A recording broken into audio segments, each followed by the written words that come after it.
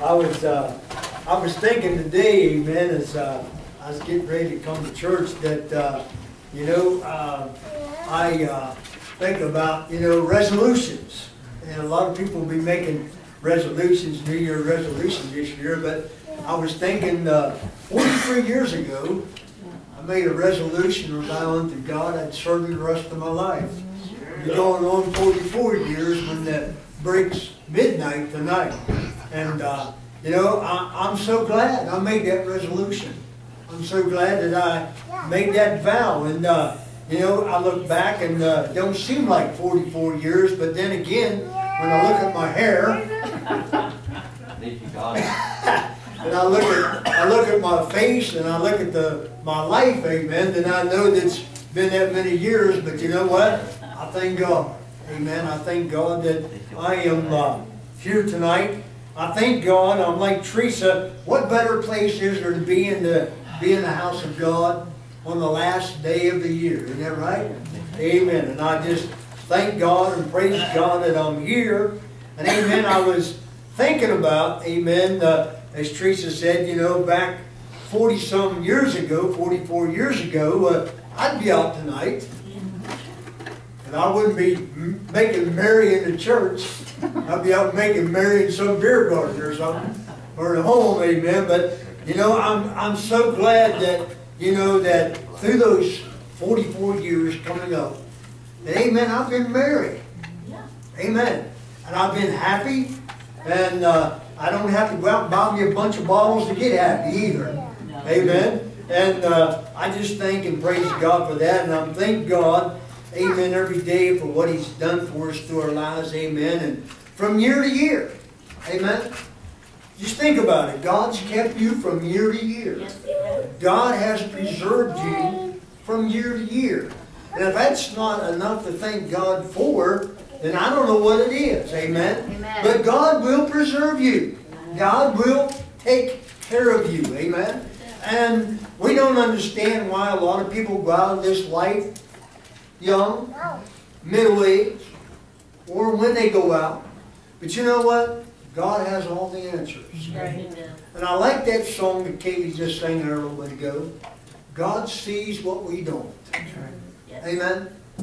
God sees what we don't. Now tonight, this is the last day of the year. Well, we don't know what 2018 holds. We don't know what we may face. But as I said this morning on the radio, let's just march on. Amen? March on while you can march on. Because there's going to be a day that we might not be able to march on. Amen? And I just want to say tonight, amen, that I thank God that I'm here. I thank God that you're here. I thank God tonight, as maybe as cold as it is, maybe as bitter as it is, there's no better place to be than in the house of God tonight. Amen. Praise God. If I'd be sitting at home and I was still out in sin, and like I said, if I wasn't out in a bar, I'd be at home drinking and watching TV. Amen. I'd be doing something worldly. Amen. But I thank God that He took all those worldly things out of me. Praise God. You know what? From that life 44 years ago up to tonight, I didn't lose a thing in the world. I really didn't lose a thing. People think it's because they come to church or they start serving God, they're going to lose out. No, you don't lose. You gain. You gain. And I thank God that I've gained down through them years. Amen. If you have your Bibles, I'm going to go into a little bit more detail of what I've been ministering on the radio this Sunday. I started preaching it. And it's, amen, cheer for a new year. Cheer for a new year. And like I said, I don't have to get a bottle of alcohol to get cheer. And I don't need it to get happy, because God has already made me happy. And He's already made me cheerful. And amen, cheer for a good year. And I like to go into Deuteronomy chapter 11. Chapter 11 of Deuteronomy. And I'm going to read out the 10th verse, 11 and 12. Cheer for a new year. Amen. chapter 11, Deuteronomy, starting out with verse 10.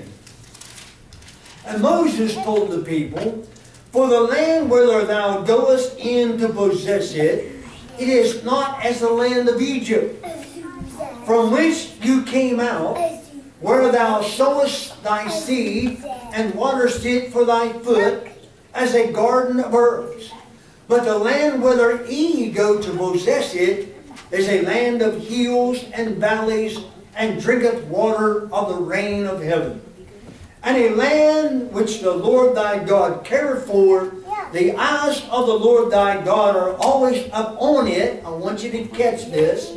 From the beginning of the year, even unto the end of the year. Teresa, would you pray? Precious Heavenly Father, God, we just thank you, we praise you, Lord, for another privilege and opportunity, you, Lord, you've given us, Lord, to be into your house, oh God, and Lord, to be able, Lord, to take this last day of the year, Lord, to come and worship you, Lord, and give you glory and honor that's due into your name, to be able to hear your word, Lord, that may be put within our hearts, Lord, the faith and the hope that we need, Lord, for the new year. And God, we just pray that your anointing would be upon the word, and God, you give us ears to hear what your spirit would say unto us. In Jesus' name we ask it all. Amen. Amen. Cheer for a good year. Amen. I don't know about you, but when the children of Israel were out and down in Egypt, which is a type of the world, I can remember, amen, when I was out in the world, I didn't have too much cheer. I wasn't too happy, amen. I wasn't happy with my life. I wasn't happy where I was going, amen. But you know, when God came unto the children of Israel, though they were in bondage, God gave them hope. Amen. And I'm here to tell you tonight, as we go out of this old year into the new year, God can give you hope. Amen. And I don't know about you, I'm looking for a better year. Amen. I'm looking for a hopeful year. Amen. I'm looking for God to do something greater this year. Amen. And if we don't look at God doing something greater, then I think we miss it. Yes. Amen. Yes. And I believe that God can do things greater for you and I. But the ones that, amen, He's going to do the greater for is the ones that are faithful. Amen. Amen.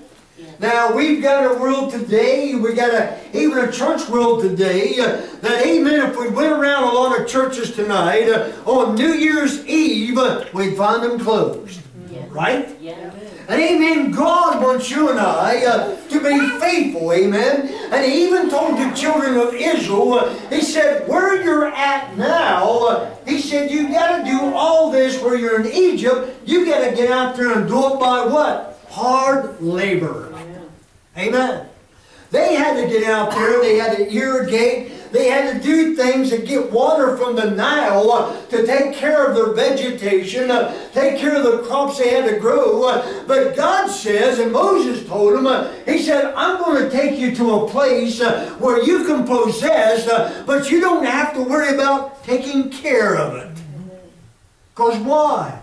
God's eye is always upon it. And I thought tonight, amen, as I begin this year, and to the beginning of this year, until the end of the year, I want God's eye on me. Amen.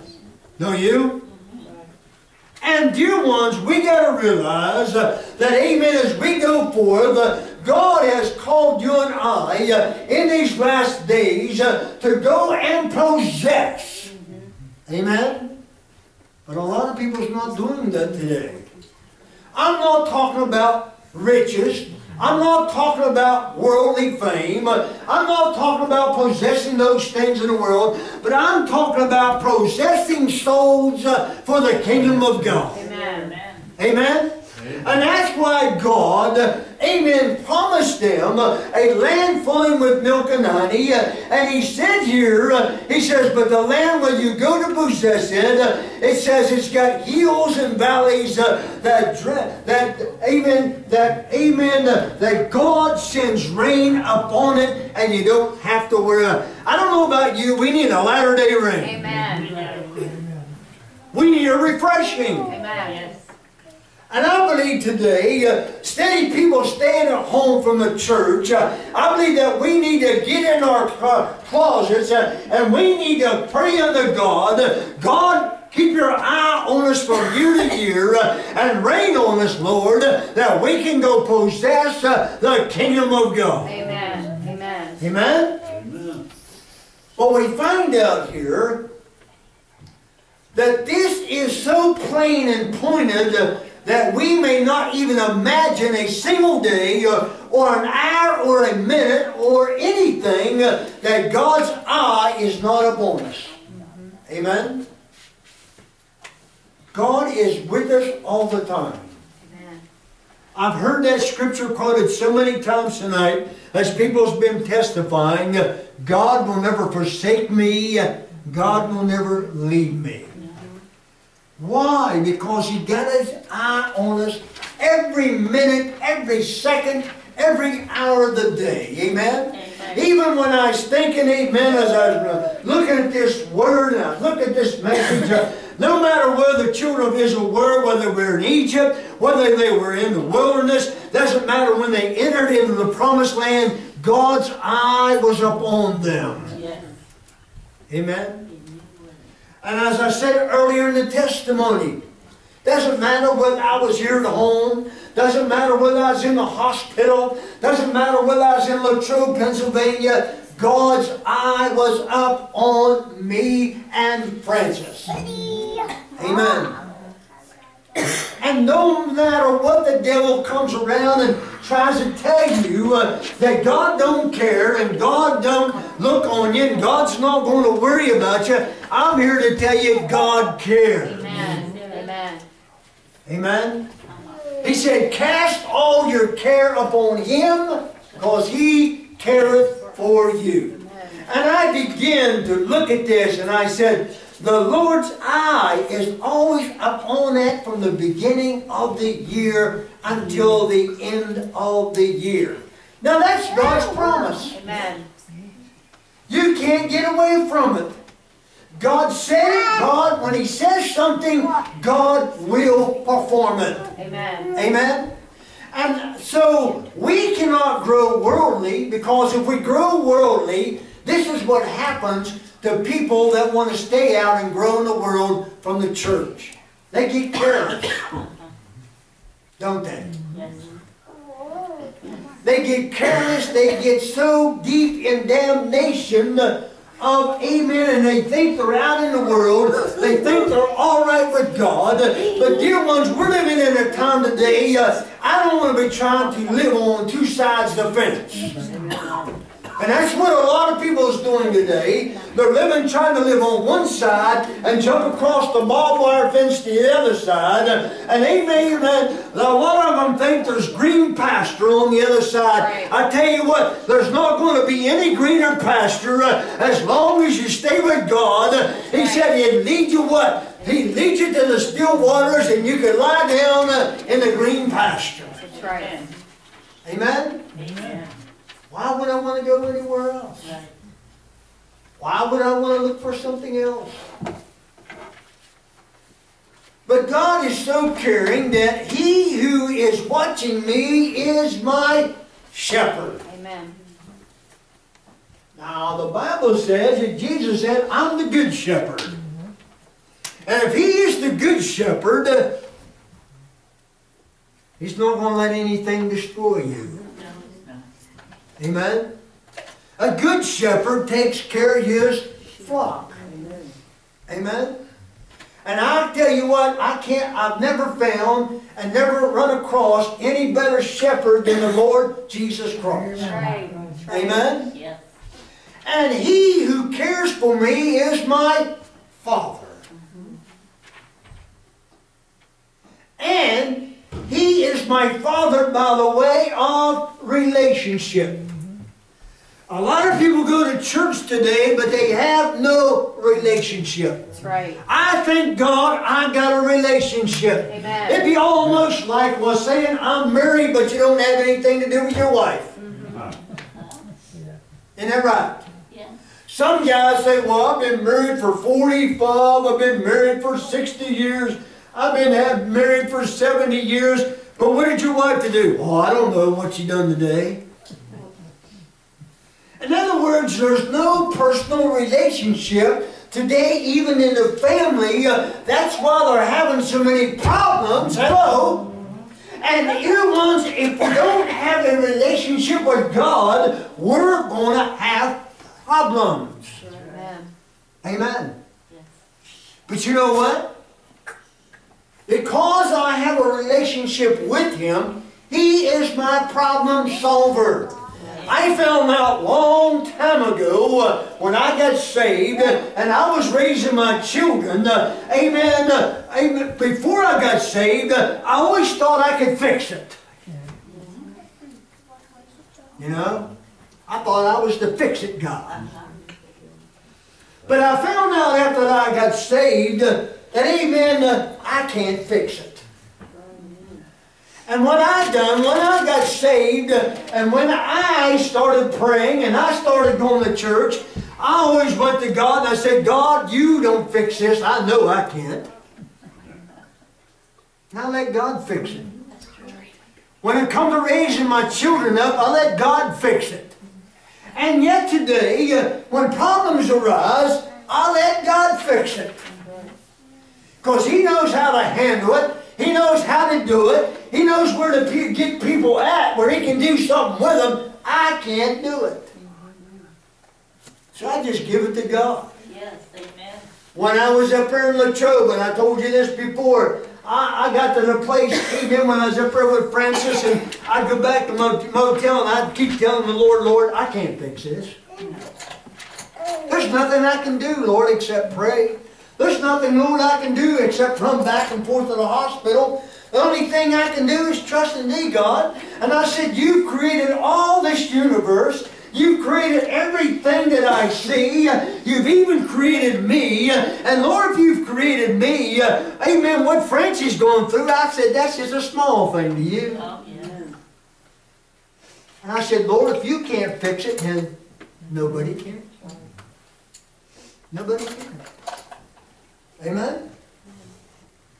But I find out here, suppose that in this year of 2018 we were at any rate filled with the desire to have our eyes always upon God from the beginning of the year to the end of the year.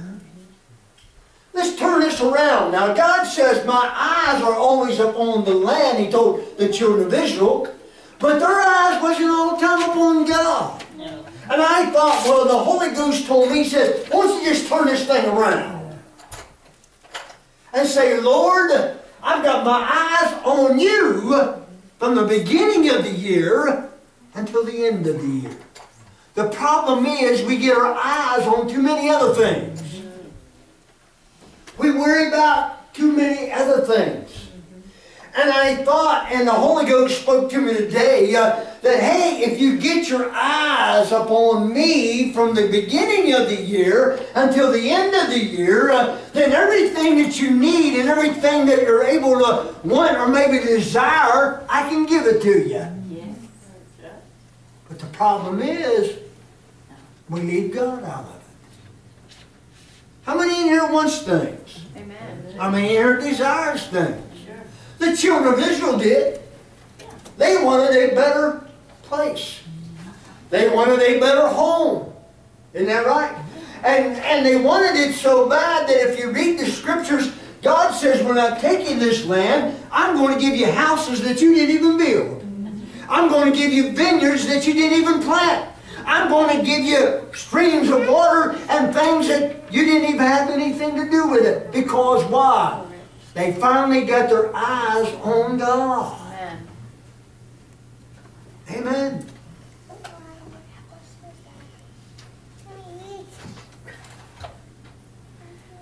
Also, always wanting to win souls from the beginning of the year to the end of the year. That should be you and I's utmost desire. Is to win a soul from the beginning of the year until the end of the year. I don't know about you, I believe God wants His people to get busy. Amen. And I tell you what, I'm 70 years old, but I still want to win a soul for the glory of God. Amen. Amen? Now a lot of people want to give up A lot of people want to quit.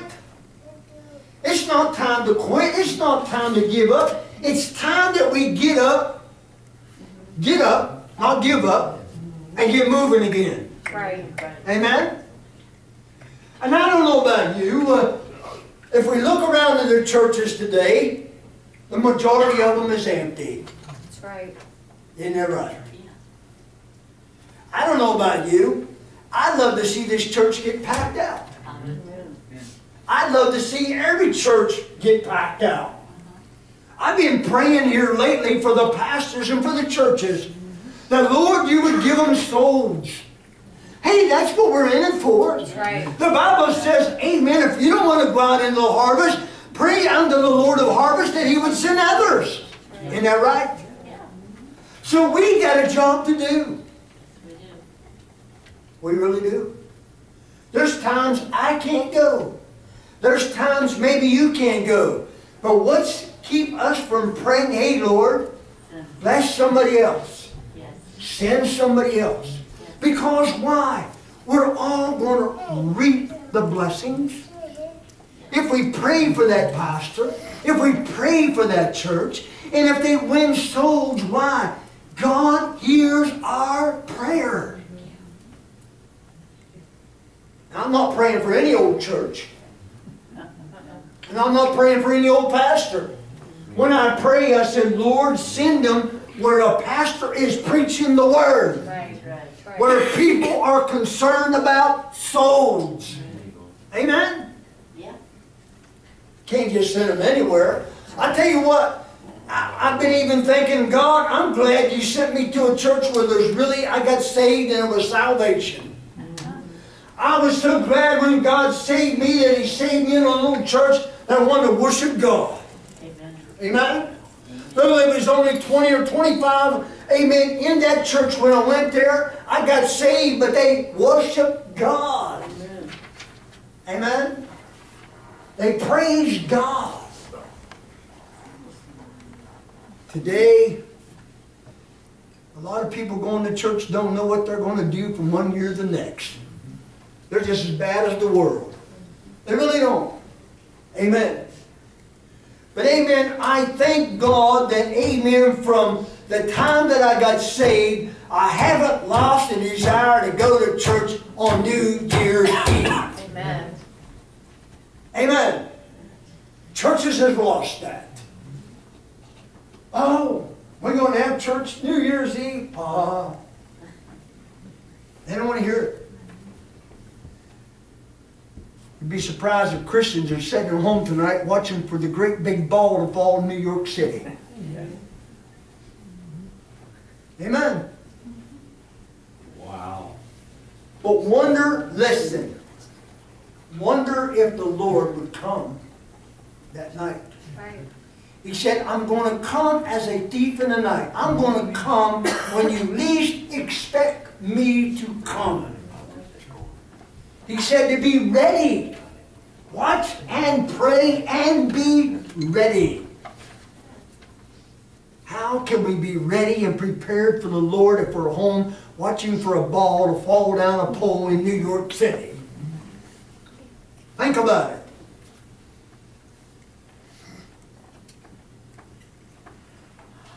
Just imagine that you and I have to live all the year without the eyes of God upon us.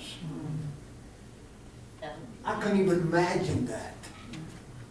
I couldn't even visualize that. We have come to the opening of a new year. We have to get through it somehow, people will say. How are we going to get through it? You're not without the Lord. That's right. You're not. Amen.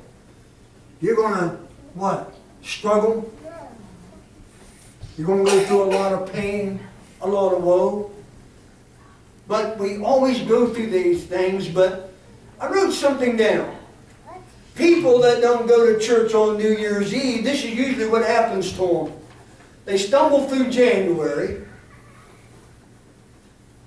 cold through the rest of the winter, groaning when spring comes, sweating through the summer, fainting through the fall, and waiting on another Christmas. That's what the Lord gave me today. Let me read that again. They stumble through January. They're cold through the rest of the winter. They groan when spring comes. They sweat through the summer. They faint through autumn, and just waiting on another Christmas. I didn't put New Year's in there because a lot of them don't go New Year's. Amen? How grateful we ought to be to God for all His mercies. I don't know about you, I got so much to thank and praise God for this year. That's right. Amen? Yes. Right. I told Francie here the other day, I said, you know what? I said, for half a year, you were sick. For half a year, we didn't hardly get to do anything. For half a year. I watched her struggle. Hey, you wasn't there with me all the time. People really don't realize what you may go through. But thank God He was always there. You didn't see her struggling. You didn't see me struggling. But amen, thank God we made it. Amen. Thank God we're here tonight. And I'll tell you what, as God kept telling me, He says, I don't put no more up on you than you can bear. Amen. Amen. If the eyes of the Lord will be upon us, His people, from the beginning of the year to the end of the year, let us be happy as we can during this year. Amen. How many's happy? Amen. How many's going to stay happy? Amen. You're about to enter in a new year. You ought to be glad if God gets you through midnight and you get into a new year, you can say, well, God gave me another year. Amen. Telling Francie today, I said, you know what? I said, it don't even seem like Christmas was here and Christmas went. I said, it don't even seem like a new year is going to be gone and New Year's coming in. Time goes so fast. And I found out after I hit 50, and a little bit after 50, boy, years started flying by. I go home from church on Sunday, and then I go through the week, and here it's Sunday again. I said, Lord, time to go back to church. And I looked back from Sunday to Sunday, and I thought, Lord, where'd all that time go? Amen. Now I don't even work at a job. Amen. It's moving so fast. You and I have our trials and troubles to come. Do not expect that you will be free from them. Like I said, I don't know what 2018 is going to hold. For none of us. We don't even know what may hold us tomorrow. No. Right? But you know what? I know who holds tomorrow. You and I will have trials and troubles to come because why? Because God says I'm going to give you a reason why. The devil, he's not dead. That's right. He's not dead. He wants to give you more problems and more troubles. And it seems like that we all get into that stage where we're like Brother Paul. The older we get, the more trials come our way. Amen? It's true. Because why? You're fighting that good fight. You're keeping that faith. You're running that race. And the devil don't want you to win. Right. Isn't that right?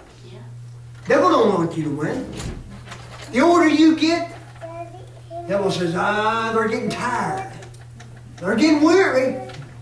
They're getting weak. I'll get them here before long. Keep on fighting. Keep on running that race. Hold on to that faith.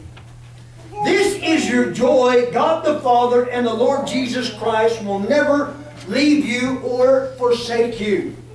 Hey, cheer for a new year. Cheer for a new year. About ready to close here in a little bit. This year, let your motto be. I want you to give you a good motto to live by. It's found in the book of Matthew. And God gave it to the disciples. He said, seek first the kingdom of God and His righteousness, and all these things shall be added to you. But what's He say? Seek first the kingdom of God and His righteousness. Then all, can anybody say all? All these things, what God is saying, I'll hold no good thing from you. If you seek God and His righteousness, and whatever you have or whatever you desire, God said, I can give it to you. Amen. Yeah. That's right. Problem is, we forget to seek God and His righteousness. Amen. I don't know about you, I like that. Shall we grow next Sunday? You're here this Sunday, are you going to be here next Sunday? Well, God's will. Come on now. Yes. Come on now. Will you be here next Sunday? Why do I say that? Some would say no, probably not. No, if it's the Lord's will. No, if it is God's will. That's right. Oh, if it's God's will, I'll be in church next Sunday. No, it is God's will for you to be in church. What did He say? Forsake not assembling yourselves together, as the manner of some is. That's right. Amen? We should be excited from the beginning of the year to the end of the year. We should be excited from Sunday to next Sunday. Right. Isn't that right? Well, what's happened? Oh, Pastor, if it's God's will, I'll be there. I'm here to tell you it's His will. That's right. We should have that spring that never grows dry. From the beginning of the year to the end of the year. I don't know about you, I love to see spring. Oh, me too. Like tomorrow? Yeah. Spring makes everything grow. Isn't that right? Yes. Spring refreshes everything. I was looking today out in the woods, I was sitting up there, and I thought just here a couple months ago I couldn't even see through the woods. Now all that snow's on, I can look for miles up through that woods. But when spring comes, and the leaves come on, you can walk up there at the edge of the woods and you're lucky to see 20, 25 feet through the woods. Isn't that right? It's not dry then. No wonder Jesus said a lot of these things that people do will be done in a dry tree. Amen? And up with your standard now and march on boldly. I couldn't find my Christian flag. I was going to bring my flag tonight. Put up that banner. From what? From the beginning of the year to the end of the year, Lord, I'm going to wave the banner. I'm going to do something for your kingdom. Amen? I thought there the other day, it was close. It was coming down to the last Sunday, which was today of the year. And there's 52 weeks in a year. And I thought, man, that's a lot of broadcasts, 52 weeks. That's a lot of preaching. That's a lot of singing for them girls to sing. I said, that's a lot. And the devil sometimes comes by and always tells me, aren't you getting tired of doing that? Aren't you getting weary of doing that? Don't you get tired of going over here preaching and tired of running out there at the radio station? You have to do that every week. That's how the devil works. He don't want you doing nothing. Right. I wrote down here the last thing. Won't you just take the name of the Lord, rise up your banner, and begin to sing and shout. Amen? Sing and shout for the glory of God. From the beginning of the year to the end of the year. What else have you got to do?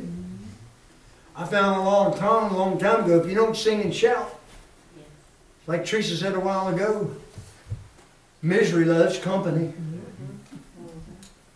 Doesn't it? Negative thoughts loves company. Isn't that right? Amen. I told Wally, I heard earlier, I said, you know, I was telling him Montana, I said, I can't get to the place being negative. I can't get to the place where I'm not doing nothing. Even when it's just bitter cold outside, I get my old Bible out and I get my typewriter and I get my pencil and paper and I'll type and I'll write. Because why? I want to keep my brain motivated. I want to keep my spirit motivated. I want to keep the motivation of God in my life from the beginning to the end of the year. People says, well, I get bored. I've been, what, going on, I said a while ago, 44 years serving the Lord, and I haven't got bored yet. Serving God. But some people act like they're bored. Well, if you're bored serving the Lord, I believe you need to find something to do. Yes. Amen? Need to find something to do. But in closing, the eyes of the Lord thy God are always up on it from the beginning of the year even unto the end of the year. I don't know about you, that's good news to me. That's good. That is good news. Amen? Like what? The Bible says cool water. What is it? From cool water from a far land? Country is good news from a far country. Amen. It's like quenches my thirst. Amen. Quenches my thirst. I was thinking tonight, old Katie come up here, I thought, man, that's a big bottle of water. I thought, man, I couldn't drink all of that water. That's a big bottle of water there. But that's what good news is. Amen. Keep on drinking and keep on drinking, and you never get thirsty. Amen. As I was saying earlier, I can get over on that typewriter and I can take a pencil and paper and I can write. I write a lot of my message by pencil and paper, some of them I type, but I'll sit over at that table for hours or in the dining room and I'll be doing that and never even think about drinking anything. Never even enters my mind. And if I do carry a cup of coffee or a cup of tea over to drink, I'll get so busy doing that it gets cold. I'll say, hey, honey, how about coming warming up my coffee or my tea? I don't want to leave what I'm doing. Because why? I enjoy what I do. Seems like I can't pull myself away from it. You can ask Teresa, sometimes I'll get so tired and stuff from doing it, I'll come in there and I'll sit down on the couch with her a little bit to watch TV and I'm over there. I'm tired. I'm wore out. Because why? I enjoy that. Amen? And I just want to give you a little bit of food for thought. I ran across something in this Bible. That's why I love searching the scriptures. That, amen, I found out at one time, and I'm going to be bringing a Bible study on it, that there was a dispensation for angels. And the amazing thing was about it, I thought angels could never be repentive. Boy, did God prove me wrong. He sure is. I found out that God had a way for angels to repent back when all the other angels followed Satan before man was created. I found that in the Word of God. Can you believe that? And I've probably read it thousands of times and never grabbed a hold of it. I'm going to prove it to you. Amen. Praise God. If you ever run across the scripture, and I'm not going to tell you what it is, I'll give you a little bit of food for thought to think about it. Elect angels. I'm not going to tell you where it's at. If you want to search the scriptures, you'll have to find it. Elect angels. Only elect humanity can get saved. Because they're elected by God. God elected or selected His angels to see whether they'd passed the test like humans. Why? We're all free moral agents. It's going to blow your mind. It blew mine. Because I always thought, well, you know, angels hasn't got no way for redemption. Well, I'm going to prove to you they do. Not now, but they did back in the beginning of time. Before man was created. Amen. Hey, why? God's such a good God. He has mercy for everybody. Amen. Thank God He had mercy on you and I. Why couldn't He have mercy on these angels? He's created, they're created. Amen. I know some of you is looking at me kind of weird. Amen. But that's why I love searching the scriptures. Because why? I always find some good golden nuggets in there that I didn't know of before. Amen.